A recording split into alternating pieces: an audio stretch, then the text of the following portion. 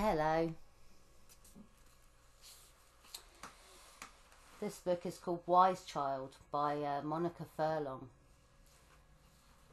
The first chapter is called Juniper. This story is for around 12 years old and up. If you're younger than 12 years old, you might find parts of this story a bit scary.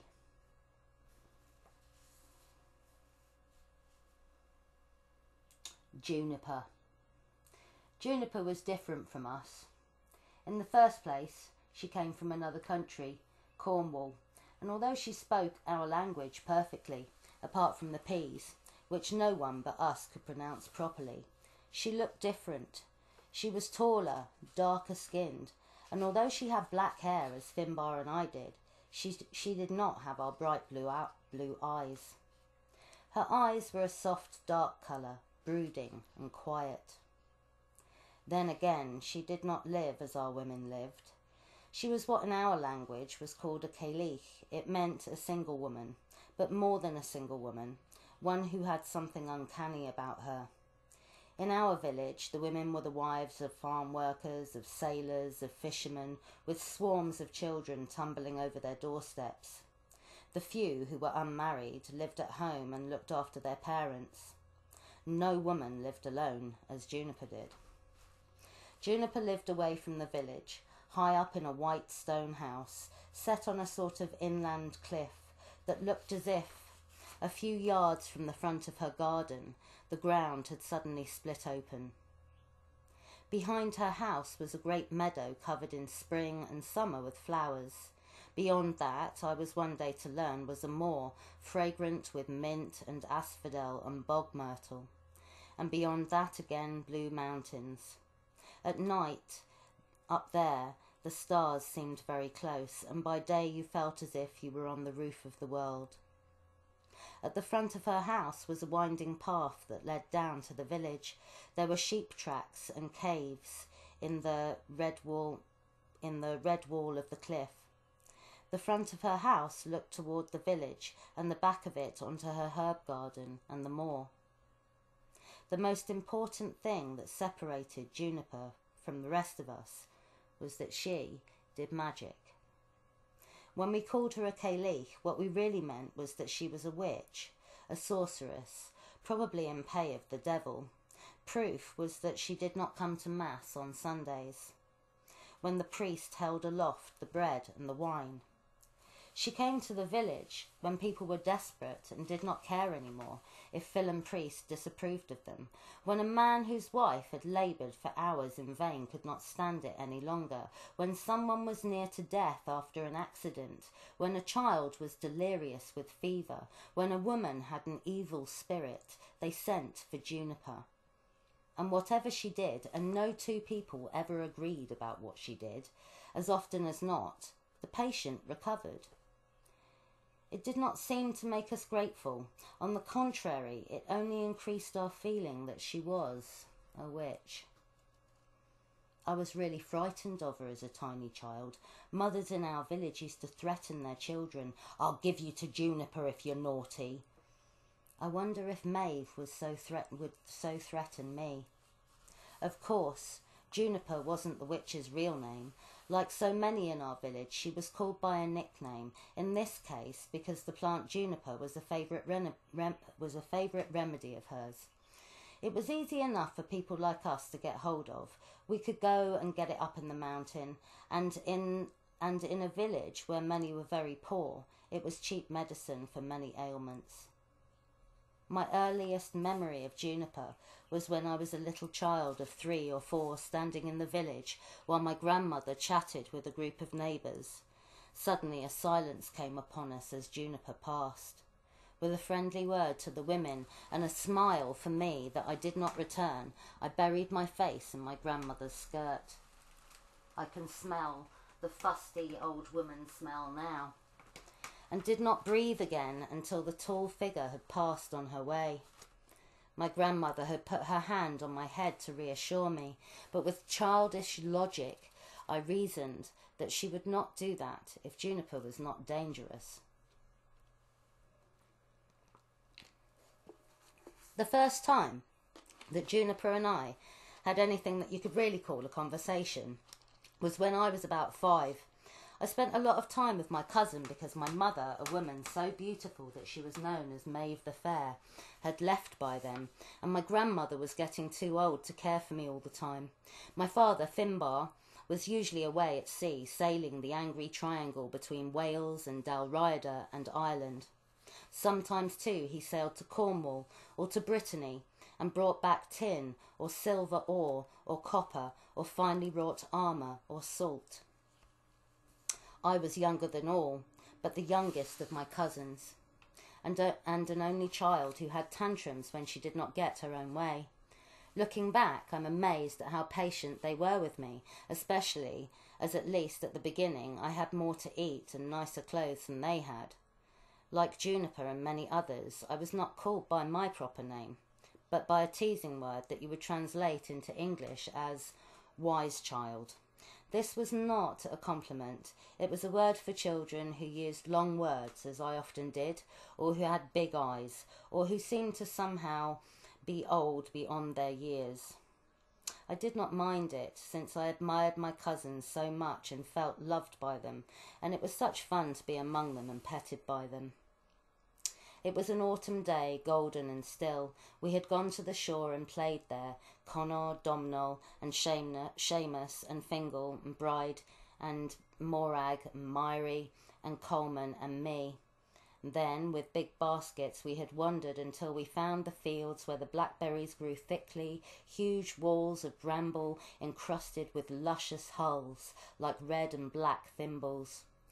I did not pick very quickly because I stopped so often to eat the fruit, but in the end I filled a small basket. On the way home I got tired. It was getting towards dark, and it was cold and misty, and the scratches on my arms and legs, which had not bothered me before, began to hurt. The basket felt heavy, and I wanted to be carried. Connor carried me for a long way on his back, and Coleman, always a friend to me, though not much bigger than I was myself, carried my basket, but in the end they were too tired, and Connor set me down on the track, and Coleman returned my basket. "Walk," said Connor. I had loved riding on Connor's broad back, and I did not want to walk. I sulked. I dragged behind while the others waited for me, and finally I sat down on the ground, thinking this would force Connor to carry me again. "Very well," said Connor. "We will go on without you." "The Tarrans may get you," said Mary, who had always had a spiteful streak, "or the people of the Cid." The Tarrans were the ghosts of unbaptized babies who were said to snatch children away, and the people of the Cid were the fairies, the shining ones.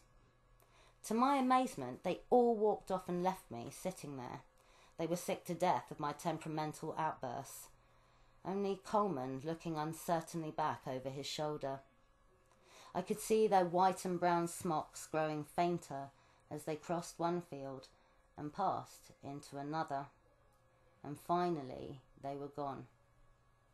The darkness was edging the bushes and gently nudging its way into the corners of the fields, and the sky was a dim blue like the eye of an old angry man.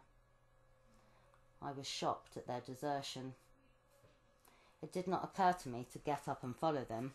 I went on sitting on the track where they had left me, and a great loneliness crept over me. Undoubtedly the Tarrans or the Shining Ones would get me, and I would never see anyone I loved again, and tears poured out of my eyes and down my cheeks, and I leaned my head on my knees and sobbed out loud with tiredness and hopelessness.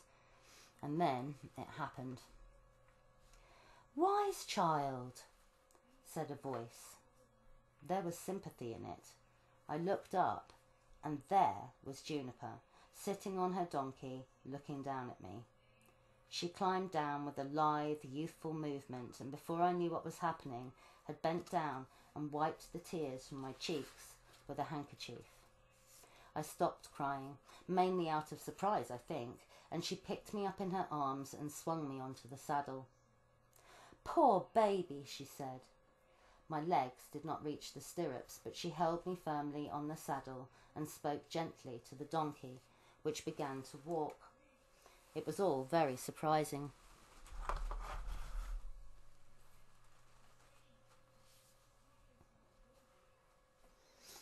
It was surprising, too, to notice that the donkey's panniers were filled with blackberries, with a few large mushrooms lying on the top of them. It had never occurred to me before that Juniper ate as other people ate. Quite soon we came upon my cousins, waiting a couple of fields away to teach me a lesson. They were startled by the sight of the donkey and Juniper in the gathering darkness, and perhaps even more by the sight of me in the saddle. I did not know whether I felt smug or shy. "She wouldn't walk," said Connor defensively, by way of explanation. "Her legs are short," Juniper replied, without judgment. The troop of children followed us, always the same distance behind, and I could hear them whispering and giggling. One of them, it was surely Seamus, called out rudely and daringly, "Teach us a spell." I looked sideways at Juniper, but she just smiled to herself and said nothing. She was silent in a particular way of her own that made me feel as close to her as if we were having a conversation. She spoke only once again, which was as we approached the village and began to see the comforting rushlights peeping out from people's homes. "You may be too tired to walk today, but you'll be a great traveller one day," she said. "You're not Finbar's daughter for nothing." And then she lifted me off the donkey and set me down, and I stood rather foolishly in the road waiting for the others to catch up with me. "What did the witch talk about?" Bridie wanted to know. "Nothing really," I said, keeping my secret. "Just think," Coleman said admiringly, "you rode on Juniper's donkey." "She's called Tilly," I said. "It was only 'cause she's such a baby," said Mary. "Still, it was an adventure," said Morag. In the next several years I lost my baby plumpness and became thin and wiry. I was never an especially pretty child, and when I got the lice, my grandmother, who could not see too well, hacked off my hair unevenly all over my head so that it stuck up here and there in spikes. The children laughed at me, but I did not mind very much. I was not interested in my appearance just then. When Coleman wasn't in school, the two of us ran wild like a pair of rabbits, both of us barefoot in the summer. In winter, however, I wore neat leather shoes, while Coleman wore an old pair of patched boots with flapping soles. His clothes were very worn and much too small for him. It did not ever occur to me to pity him, however. My main feeling toward him was one of envy because he went to school. I had gone for a little while to a school for girls run by an old woman in the village, but once she'd taught us to read and write, something only a few of us mastered, there was nothing else to learn but spinning and sewing, both of which I loathed. This meant, in the winter days at least, that I was obliged to spend a good deal of time at home, which I was sorry to do. Finbar, of course, had long since sailed away on his great voyage, which left only my grandmother as a companion. She, I seem to remember, had once been quick on her feet, busy about the house, cleaning and cooking. Now she sat before the fire all day, dozing in her chair most of the time, too weary to spin or even talk. Once she had been such a grand storyteller, such a singer. I had laughed and wept and been terrified by her stories, sometimes actually putting my hands over my ears because I couldn't bear to hear any more. "No, I don't want to know," and then, "Oh, go on, tell me." And there were no stories anymore, just that clouded, puzzled look in her eyes. "Finbar?" she'd once said to me. And I had said in a very frightened voice, You remember, Finbar went away. He'll be back soon." Our eating got more and more haphazard. My grandmother never prepared anything now, and it never occurred to me to try to cook any more than I tried to clean up the house. My aunt did her best to sort us out from time to time. One summer day, I went to see my cousins, and I said, "Granny's too tired to get up today." My aunt's tired, pretty face looked up from the washtub, and she started drying her hands at once. "I'll just go round to see," she said. and she put on her shawl. And later on that day she told me. "What will I do then?" I said in a very loud, angry voice that hid how scared I was. And then I answered myself, "Oh, I know, I'll come and live with you and Coleman." My aunt slowly shook her head and lifted me onto her lap, something she did not often have time to do. "Wise child, you know we love you," she said, "but there's no room, and there's not enough food for the children I've already got, and in any case, Uncle Gregor." Aunt Morag was mortally afraid of Uncle Gregor. I knew that what she said was true. I had often seen the children in bed, 5 of them crammed together, which I would have hated, and in the same room as my uncle and aunt. I suddenly remembered how when my grandmother, in her good days, had baked a cake or made a stew, they had devoured it desperately, and how once I'd taken the last oatcake in my thoughtless way, and Bridie's eyes had filled with tears. I was a proud child who loved my own bed, my clean smock, my good leather shoes that Finbar had bought me, and I liked to eat. "So what will happen to me?" I began to wail, but I knew the answer before she began to tell me. In our village, which prided itself on taking care of those who needed it, we had an institution called the auction. When a child's parents died, or sometimes if a woman was left alone in the world, the village would gather together after Mass, standing in a circle on the piece of grass in front of the small stone church. The priest would preside, and together they would all work out who needed the service of the homeless one, or, more often, who could be persuaded to put up with him or her. "But what about Finbar?" I said desperately, trying to think of a way out. "It's like him to be away when he's needed," my aunt said. "The Lord knows when he'll be back. Where could you live, chick, in the meantime? Who will look after you?" I longed to say, "I will look after myself," but I knew I could not do it. When my hair was still long, I could not wash it or plait it myself. I could not make a soup or stew, nor bake a cake or loaf, though hunger had taught me how to make porridge.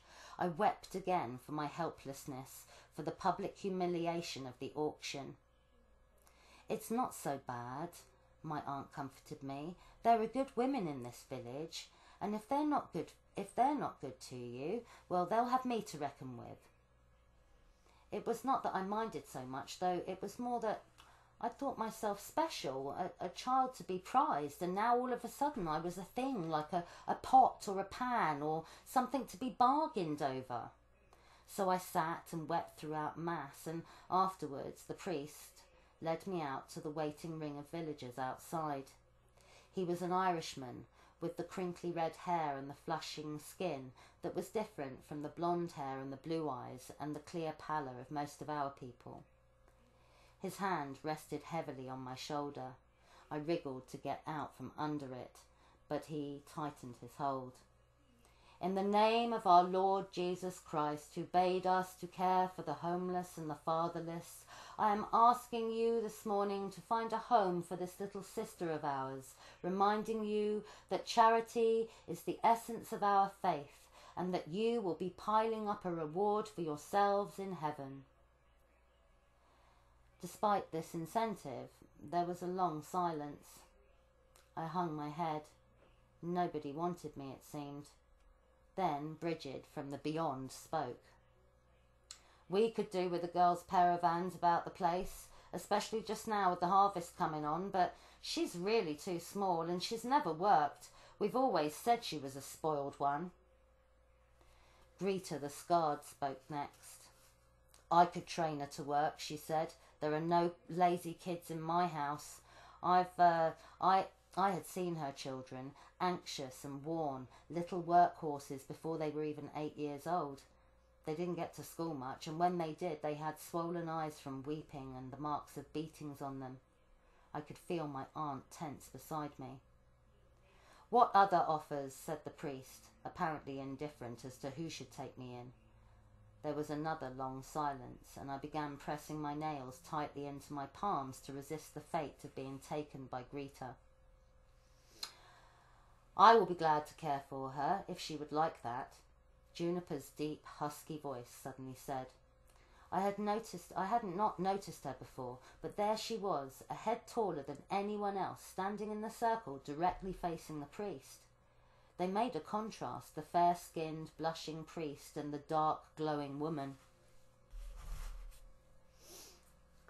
Fillen's hands tightened even harder on my shoulder. There was no love lost between him and Juniper. "She shall have a Christian home," he said dismissively. "I will send her to Mass, of course," said Juniper. Fillen ignored her, but I could feel his hesitation. A murmur was running around the circle. Nobody liked Greta much, and they did not want to entrust a child to her. Perhaps, too, they were afraid of making Juniper angry, since they feared her powers. In any case, they felt a pull towards Juniper. She was their magic woman, exactly as Fillen was their priest. They did not care to have to choose between them. "Why not let Wise Child choose herself?" said Juniper. And the people murmured again. I'd turned scarlet with the embarrassment of this terrible occasion and the agony of having to choose. For the first time in my life, I looked squarely at Juniper.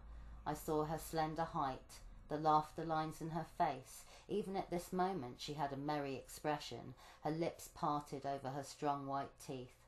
She had deep, dark eyes that had looked on sorrow somewhere. She wore a dark red dress. Our women dressed themselves in brown or black, and a great ruby on her finger. Under the big straw hat, her skin was a rich olive and her hair glossy black like my own. I glanced at Greta, at her small bitter face closed like a trap, at the long scrawny arms with which she slapped her children. I looked too at the two children standing beside her with their cunning, suspicious faces. I could not possibly live with Greta, yet Juniper, we all knew, worked for the devil, and if I worked for her I might be damned forever. I wrung my hands at the terrible predicament. Just then my Aunt Morag, poor fearful Aunt Morag, who lived in dread of Gregor's temper and who rarely raised her voice outside of her own home, spoke up in a loud, clear voice. "There's Finbar's opinion to be considered," she said. "Finbar?" said Fillen in surprise. "Before he went away, he foresaw the possibility of his mother's death, and that Wise Child would need a home until he returned. He said that if that should happen, she was to go to Juniper, and that he had asked Juniper to undertake this for him, and that she had agreed." Juniper neither confirmed nor denied this, just smiled. It took me a few moments to understand it. Child as I was, I knew perfectly well that Aunt Morag was lying. It would not occur to Finbar to plan for my future in that way. He would never have anticipated the problem. So Aunt Morag must be lying for a purpose. The purpose, I knew at once, was to give me a sort of cue. The cue that it was all right to live with Juniper, no matter what I'd been told about her. I responded instantly and automatically. "I want to live with Juniper," I said. The priest blushed more furiously than ever. "Is there not a Christian home that will take this child?" he asked. The people murmured amongst themselves again. They knew very well that Juniper could afford to feed me better than any of them could. It was all very well for Fillen. No hungry children waited in his house. Uncle Gregor, perhaps not wanting to be outdone by Aunt Morag, perhaps feeling that it was time to exert some sort of patriarchal right over his female possessions, intervened at this point. "If it was Finbar's wish," he said, "perhaps I'd do him an injustice. Perhaps he too was genuinely anxious about what would become of me." Fillen knew that he was defeated. The anger showed clearly enough in his face. "Very well then," he said, "the Caliph shall take her." There was a slight shock of surprise at hearing him use this word. It was a word used behind people's backs, not to their faces. "Good," said Juniper. "Wise Child, you will need to sit with your grandmother before the funeral. After the funeral, Tilly and I will come and collect you." She gave me her warm, friendly smile, and then she slipped through the crowd and was gone. The crowd began to disperse too. not in its usual gossipy fashion, but quickly and silently, as if something distasteful had been completed. And then I was walking home with my aunt and cousins. I walked apart, angry at my public ordeal, but above all, frightened. What had come to me, that I, alone of everyone I knew, had to live with a witch. Nobody spoke about it, but about halfway home, Coleman slipped his hand into mine. I did not acknowledge that he had touched me, but I did not let go. It was custom to sit up with our dead, and that night my aunt and I dutifully took our seats beside the body of the old woman, who now looked so different that I did not feel she was my granny at all. They had tidied her hair and dressed her in a grey dress that I recognised, but it was the expression on her face that was quite different. After what seemed an age, Coleman slipped into the room and began to sit too. It was indescribably boring just sitting there, and I wept quite a lot. Not for my grandmother, who seemed to be all right, but for myself, who was henceforward a lost soul. My aunt heated some soup on the fire at about midnight, which was a great treat. I realised that I was starving, but soon after that I seemed unable to keep my eyes open any longer. The next thing I remember is seeing bright sunlight shining on the bed, and Coleman and I were both lying in it together. Coleman was still asleep, and so was my aunt, still propped awkwardly in her chair. I thought, I want my grandmother buried so that life can begin again. But then I remembered what my life was to be. I wept quietly. Coleman woke up and saw the tears on my cheeks.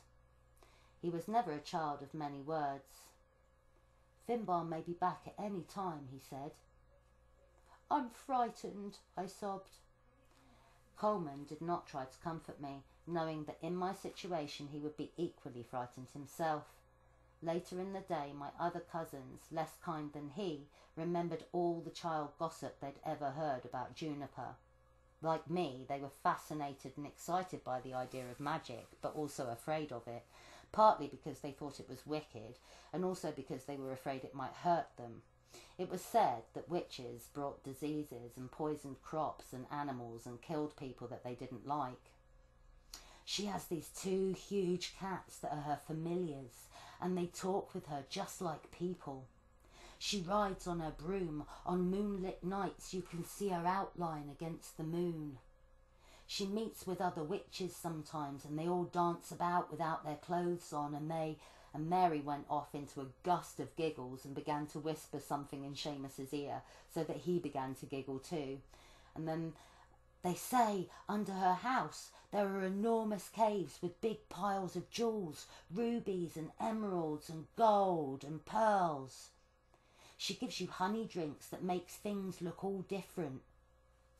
I bet the evil one, Domhnall crossed himself, comes there often, that there are ghosts in her house, unquiet spirits, that she summons up the dead, that there are murdered children there.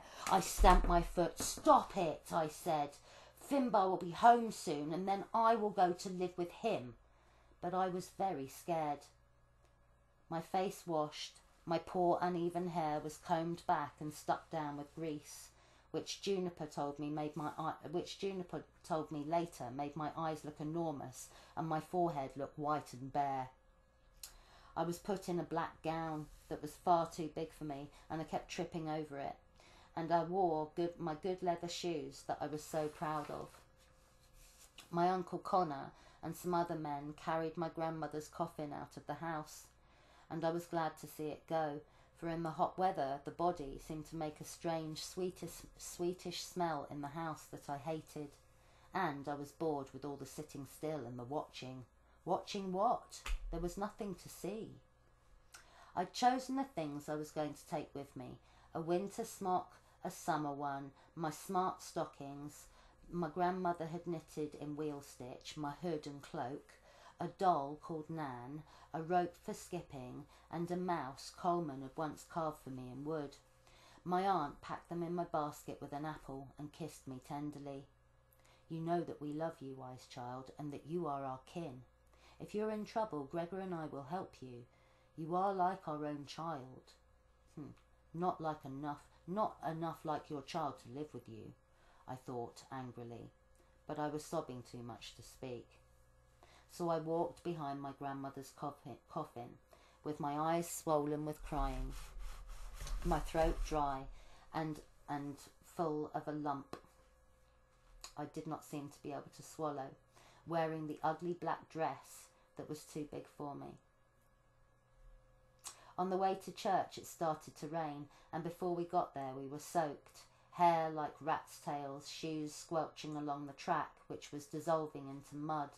The rain matched my mood, the sadness that lay on me like a weight, the sadness that my grandmother was shut away in a box and would soon be shut away in the earth, the sadness that I was lost and unloved and had a terrible fate before me. From deep in my memory came the recollection of another loss, of realizing, not swiftly but slowly, that Maeve the Fair was lost to me forever. I was now 9 years old, and nobody wanted me except a witch. I bet she'll make you her apprentice, Seamus said. Witches choose little girls to be their apprentices, then you'll be a witch too. Shut up, Bridie said. Obviously Aunt Morag had rebuked the children for frightening me. The first thing I will do when I'm a witch, I said to Seamus, is turn you into something horrible, a tadpole. Already I had a picture of myself stirring some fetid brew over a fire with bits of live creatures chopped up in it. My heart turned over with fright and disgust. Juniper was not in the church, but when the coffin was carried out into the churchyard, she was in the group that stood around the grave. She stood respectfully with a thoughtful look on her face, as Phil and priest said the prayers, and when the coffin was lowered and people threw flowers down onto the lid, Juniper threw some poppies and cornflowers that she had been carrying. Tilly was tethered by the churchyard gate, and when the funeral was over, Juniper stood waiting for me there. No goodbyes were said. I was still a part of the village, but people waited and watched while Juniper picked up my bag and tied it onto Tilly's back. The two of us set off together in silence, one on each side of the donkey. I looked back only once, when we were a long way down the road. They had all gone by then, except for Coleman, who was wearing a white woolen smock, much patched at the elbows. My aunt could not afford to dress us all in black for her mother's funeral. He stood there, a tiny white speck on the road, still waving at me. I waved back. As we turned the last corner and disappeared, he gave the cry of the curlew that we had so often used to summon each other, stealing secretly out of bed on summer nights. I wept for the life that was gone. And that's the end of that chapter. I'll tell you another chapter tomorrow. Next chapter is called The White House. Thanks a lot. Bye-bye.